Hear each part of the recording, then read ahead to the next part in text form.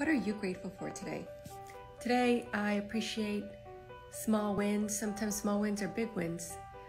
For example, I finally cleared out my email inbox.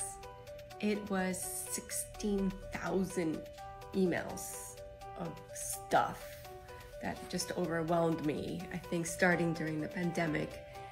And I had a strategy. I wrote down some tactics on how to handle it. And while I was away, I did it.